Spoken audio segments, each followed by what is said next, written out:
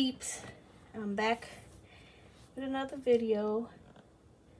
This video was highly requested, so I'm gonna go through as best as I can. We're gonna see how this goes. I needed to make some salt dough, so I figured I'd do it on camera so you guys can see how I make my salt dough. And also I have a little tip and a trick for you on how to cut it out and get them even. But we'll do that later on in the video. But anyway, I hope everyone's been safe and healthy in crafting. And thank you guys for coming to check out my video. So here we go.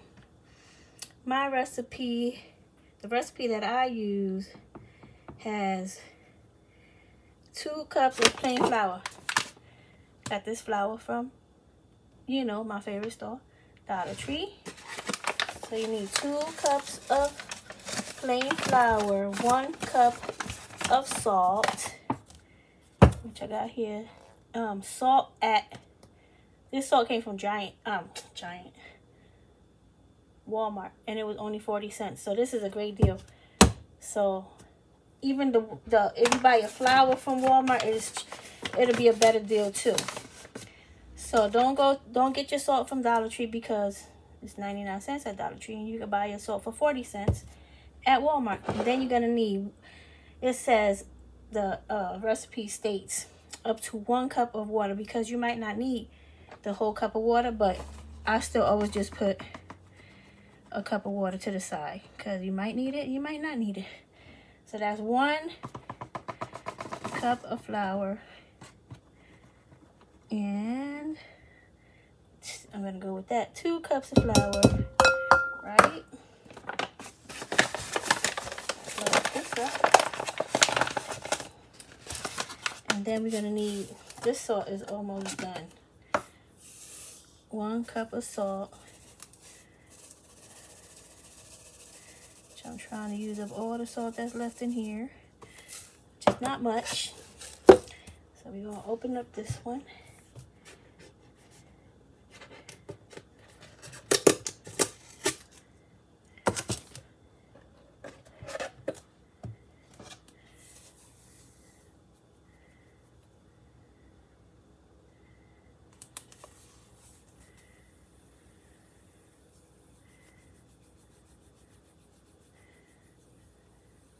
The salt in the dough recipe is what keeps it from getting moldy. The high salt content is what keeps it from getting moldy,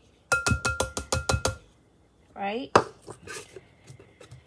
So this is my trick for, let me get my little whisk. First I'm gonna whisk it around and get it mixed in real good. But anyways, what I was saying is, my little trick for getting the cookies a little bit more like brown looking. See, this cookie has a little shade to it compared to this cookie. See how white that cookie is? Because this cookie didn't have anything. It's just salt dough.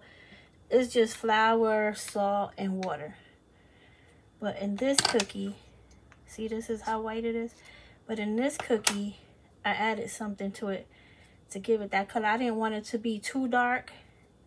I just wanted to get that nice, like fresh out the oven, brown, cooked cookie look. So this is what I use. Tea. I got this whole bag of tea from Dollar Tree. You don't need to get any fancy tea or anything. Just regular old tea. This is black tea in here. So what I did, right, for this recipe, since it's asking for 1 cup of water, I took the 1 cup of water and I put it in a jar.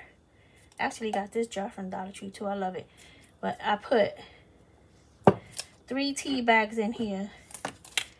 Got 3 tea bags, which I'm going to take out right now. Squeeze that out. And to this water, I added, where is it? Oh, man. Anyways, I added 1 drop of gel food coloring in yellow. Oh, it's right here. added one drop of yellow food coloring into this. That's it. You just need like 1 drop. I mean, if you add 2, it might be a little bit more yellow than brown. But I mean, it doesn't matter. It'll still give it that baked look. I mean, another way to get a baked look is to paint it that way. But once I'm done with this, I don't want to paint it or anything. I just want to like decorate it. I don't want to go back and have to paint the edges or anything like that, because you want to get to the fun part of decorating your cookie. And you see this cookie is a little thick, and this cookie is really thin. And look what happened to it. The ears broke off because it's so thin. So I'm gonna give you a little tips, a couple tips to get your cookie to come out a little thick and a little brown. Thick and brown. So I'm gonna tell you right now, you don't need to get your hands dirty with this, because after a while this is not gonna work and you're gonna have to put your hands in there. So let's start with a little bit of water. I'm not gonna put the whole thing. I'll put half or more than half. See how it looks? It gives the like a yellowish color to the flour. Just work that through. It's gonna be dry. Not in a lot of water in there. But just mix it, mix it, mix it.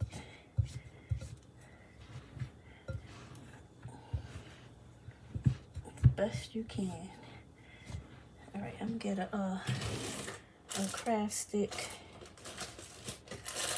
I don't want to touch this stuff, not yet, because I am gonna get my hands dirty. But for right now, I'm just gonna scrape this off with my craft stick.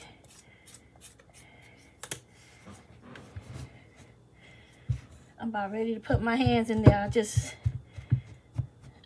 want to squish it and see it's dry. So we're gonna put another little bit of water, not all of it, not yet. I'm just gonna put my hands in there because I can't help it. But just gonna squish it down, squish it. You want to get that, form that dough, which is starting to form a dough already, but it's still dry. Still dry, but it is forming a dough. See, starting to form a dough, but there's still some left on the bottom that you need to grab up into this dough. So let's see how much of it will actually go into the dough without adding more liquid. Just keep on molding it, folding it. Get all the dough, all the flour that's on the edge. Bring it down, squish it down.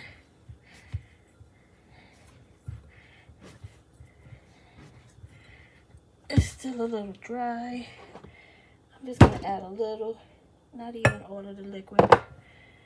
I just want it to be a little bit more malleable, you know, like soft, and it gets a little gunky and icky.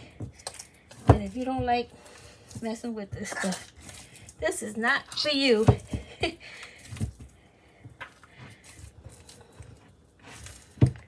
On my Etsy shop,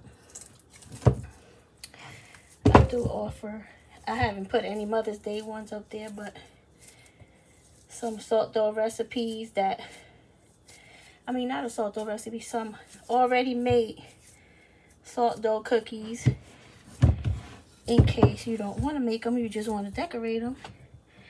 But I don't have, I'm about to update my Etsy with like Mother's Day and Father's Day cookies. Right now I just got Easter, which just passed, St. Patrick's, and I think that's it. I'm not really sure. I've got, but anyway, you see this? This is what you want. You want it to be soft and squishy, but not sticky. It's not sticking to my hands or anything. This is what we need. So I'm going to get a smaller bowl because you need to keep this covered. It will dry out. Let me get another bowl. I'm going to put this in the sink. Well, put these two things in this in the sink. Didn't need all the water, but you might need all the water. It depends. Let me get this other bowl real quick. And a lid. I'm going to put that in there. Keep it covered. You got to keep it covered. It will dry out. So let me clean up my space a little bit. And then we're going to move on to the tips and the tricks I'm about to show you. So, let me get a wipe. I don't like having all this stuff. Okay, so what you need to do, gotta get you a piece of parchment paper, put it down. I like parchment paper because it won't stick to it. Nothing like food and stuff doesn't stick to it. Yeah, wax paper, there's a possibility that it might get stuck to the paper. Anyways, you're gonna go to any like Home Depot home.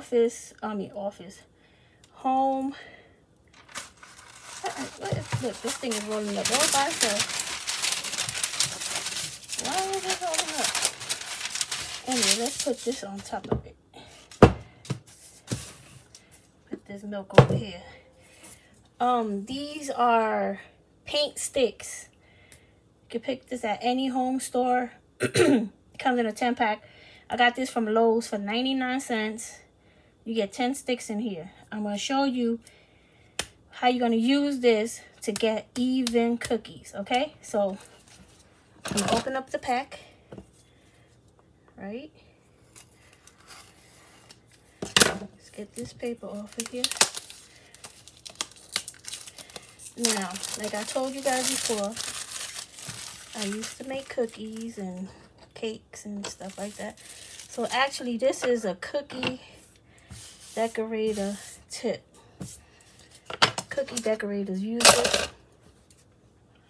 It's easy, it's cheap, and very helpful. So you're gonna take, so like this is what you're gonna do. See this? If you put two together, it builds height, right? You can do one if you want a thin cookie. Two, I think this is a good size, a good thickness for cookies. See that? That's a good thickness. This is how I was making them thin, but you want it to be a little thicker. So you can take your glue gun, right? Just put dab, dab, dab, dab. Quickly put the other one on top. Make sure they're straight, right? Let that sit and dry. Get you two more. You're gonna go dab, dab, dab, so you have enough covering to the bottom. Make sure you have them nice and straightened, and let that dry.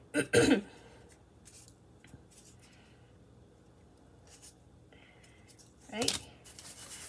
So, you need a rolling pin. That's what I forgot, right? Can't do much without a rolling pin. No, you can't. So I got my trusty rolling pin from Wilton.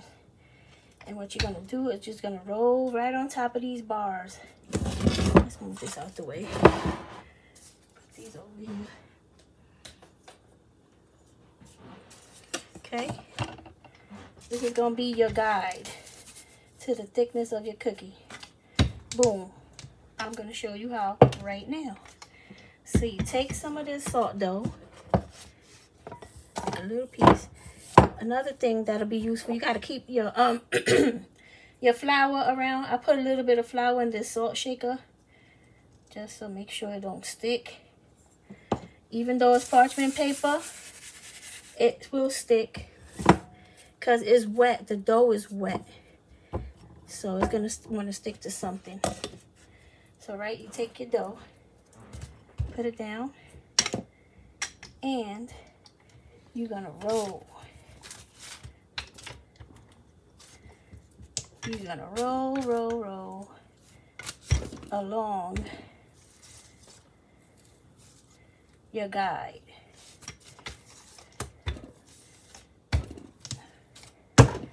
See that? You got yourself flat cookie dough. Is even. I'm gonna show you. Got a cookie cutter right here. I'm gonna use. I got a tulip. Take it, push it down. Do another one. Take it, push it down. Lift up your salt dough, and look at those cookies. Look at those cookies. I'm gonna throw this back in my bowl so you can. That's why I like using the parchment paper, because you could just. Now look. Even cookie. Nice and even. And you put that on your cookie sheet. Lift it up again. Put it on the cookie sheet. Let's do that again. Get you some salt dough. Now, if you wanted to make your cookie thicker than this, of course, add some more sticks. You know, just make it as thick as you want. But for this video, I'm just going to use 2 on each side. Okay? You're going to put a little bit of flour down, because you see that flour and this parchment paper help the cookie not to stick to the paper. So you go to the side, roll it.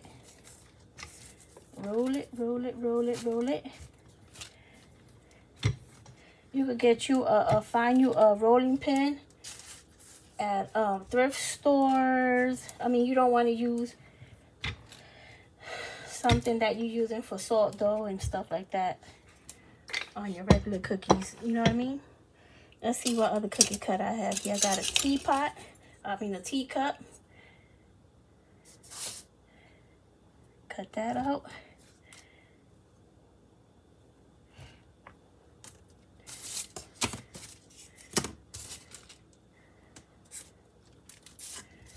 Okay, put this back in my bowl so it won't dry out. Pick up my cookies. Look how nice. See that? Nice and even. Right? That's tip number 2. Because the brown tea, you see, look, you can even see it right now. You see the difference of the color of your cookie against this just no color salt dough? See that? Right? So that's tip number 2. Tip number 3 is you take your salt dough cookies and you let them. I know a lot of people can say, oh, I get bubbles, I get this and that. If you get bubbles, it's probably because you're baking your salt dough cookie. And that will happen because underneath here, you can't see it, but there are air bubbles. When you roll it out, it causes air bubbles in the layers. So you won't see the air bubble. But once you put it in the oven and heat it up, the air bubbles, the air and the heat, the heat will get into the air bubble and make it rise. And that's where your cookie's going to look lumpy. So what you got to do is let them air dry. You let them air dry. They will not have lumps. The only thing about air drying is that it takes a long time. You know, several days, maybe 2 weeks. So if you're going to be making fake salt dough cookies, like they say you're going to make salt dough cookies for Christmas, right? I suggest you make them around Thanksgiving time or before Halloween. That way you know that your cookie is going to be hard and dry. it takes a long time for the cookies to dry. Another thing that you can do, if you have, what is this thing called? I can't think of the name of a dehydrator. Woo, child, I almost didn't get it. If you have a food dehydrator, you can use that. That will definitely speed up the process of drying these cookies. The only thing about that is don't put it on too high of a level. You're still gonna need to dry them for like 2 or 3 days, or maybe even 4 days. It depends.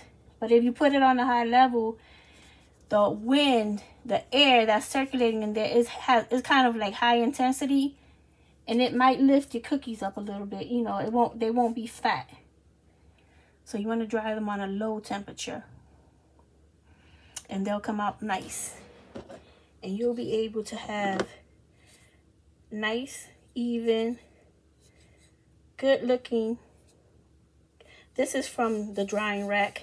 I had them on a drying rack. Nobody's going to see the back. So if you want, you can put them on a drying rack. But I suggest if you put them on a drying rack, leave the parchment paper on for like a day or 2. So you make them today, you put them to dry on your drying rack on top of a parchment paper. In the morning, flip them over, leave it on the parchment paper. You want them to get dry on the outside. Once they're dry on the outside, you can then take the parchment paper away and leave them on top of the drying rack, the cookie rack. Like if you have a cookie rack, so the air could circulate on the top and on the bottom. It's going to circulate on the top and on the bottom. If you if you have a nice sunny space in your house where you could keep your cookie trays. Not gonna say. Yeah, you could put them out by the sun. That helps them dry.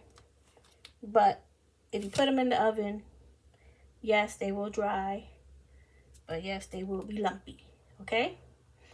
I don't know if some people put them in the oven and they just come out perfect. That's never happened for me. They always came out lumpy. And I was like, oh, why they look like this? And then, you know, you try to put icing on them or whatever, fake icing on them to make them look good. And it works sometimes and sometimes it doesn't. But anyways, so those are all my techniques and ideas for getting you a perfect salt dough cookie. So I hope this helps you. Let me know in the comments if it worked for you, and if you can, tag me on social media. I'm on Instagram, Facebook, and that's about it. But if you make some cookies, let me know.